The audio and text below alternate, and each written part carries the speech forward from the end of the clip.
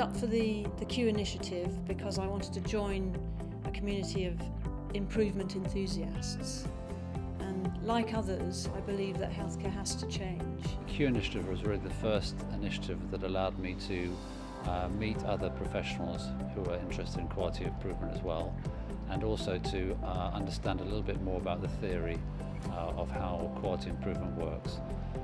So I thought it was an outstanding opportunity to get involved and meet like-minded people who are interested in quality improvement. So I signed up really to raise the profile of the work that I do, very much a supporting act in terms of helping people out with their measurement and their analytics, but also to connect with the people who are undertaking the improvement work on the front line so that I can better understand what their needs are and they can connect with my team and hopefully we can bring something to their project.